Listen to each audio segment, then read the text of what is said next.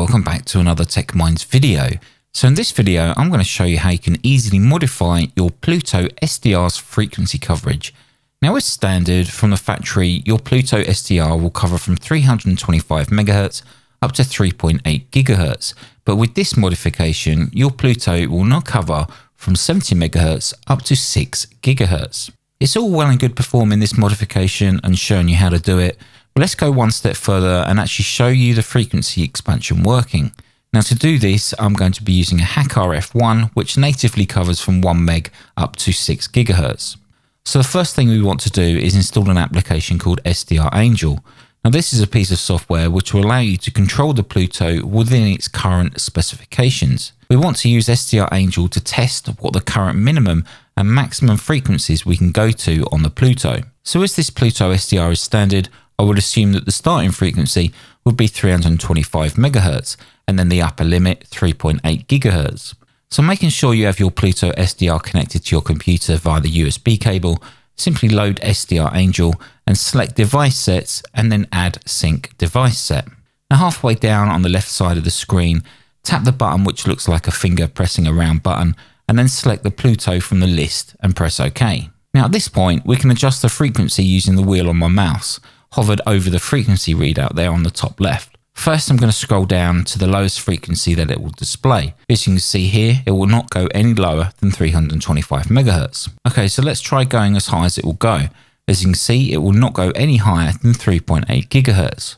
So we know that the connected Pluto SDR is as standard and as per the default specification. So let's close SDR Angel and perform the modification. So firstly, we're going to need to know which COM port the Pluto SDR is assigned to. Now to do this, simply navigate to your device manager, scroll down to ports and locate Pluto SDR. As you can see here on mine is set to COM15. So we're now going to use an application called PuTTY. Now this is a great application to connect your Pluto and issue commands to it. So when you first launch PuTTY, you'll need to change the connection type to serial. Then in the serial line box, make sure it has the same COM port number as your Pluto SDR. The speed can be left at the default 9600. Now click the open button and you'll be presented with a login prompt. Enter root for the username and then analog for the password. If all is well, you'll be presented with Pluto SDR in large letters. So here we're going to issue 3 commands. The frequency expansion only requires 2 commands, but while we're here, we may as well enable all of the Pluto CPU cores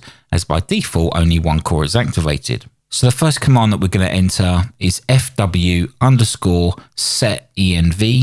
space attr_name space compatible and then press enter. The next command we're going to issue is fw_set_env space attr_val space ad9364 and then press enter.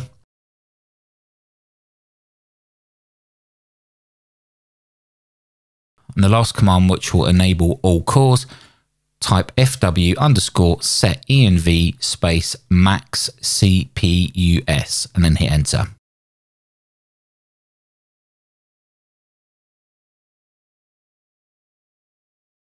So at this point, type reboot and press enter. And then to be sure this actually rebooted properly, wait a few seconds, unplug the USB cable and then plug it back in again.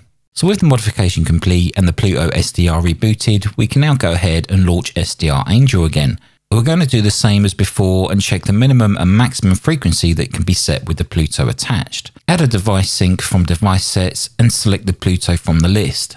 Now as I check the lower frequency, I noticed that it now goes as low as 46 MHz, whereas before it was 325 MHz.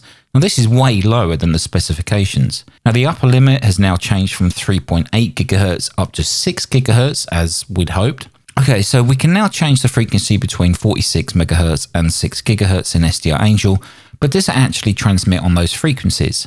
So let's test this out by using a HackRF1 as a receiver and then using a software package called SDR Console to control it. We'll stick with SDR Angel to control the Pluto SDR as a transmitter in narrow FM. So let's try the lower frequency first. 1, 2, 3,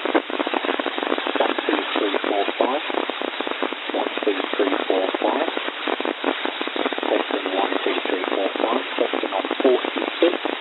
1880 MHz. Transmitting So as you can hear there, my voice, I'm transmitting with SDR Angel going through the Pluto on 46 megahertz and then using the hack RF to receive. The Pluto and the hack RF are only a couple of inches away, so it just goes to show how low power is coming out at 46 megahertz. Let's jump up to the other end of the scale and try 6 gigs. Now we are transmitting on 6 gigahertz. This is 6 gigahertz transmitting from the Pluto and receiving via the hack RF. Transmitting on 6 gigahertz and receiving on the hack RF. So SDR Angel is transmitting and SDR Console is receiving. There looks to be some slight frequency drift there, offset, but other than that, it's actually working. So as you can see there, we're around 11 kilohertz off on receive.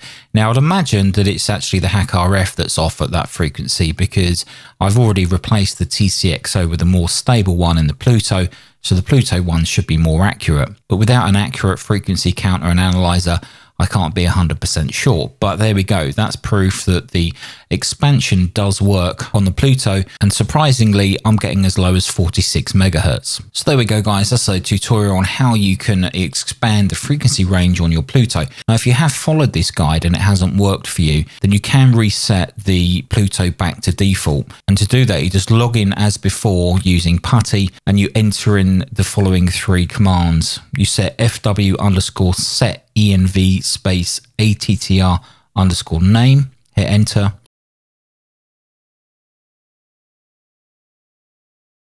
You then type fw_set env space attr underscore val, hit enter. And to set the CPU cores back to default, fw_set env space maxcpus space 1, hit enter, and then reboot. Your Pluto SDR will be back to factory default.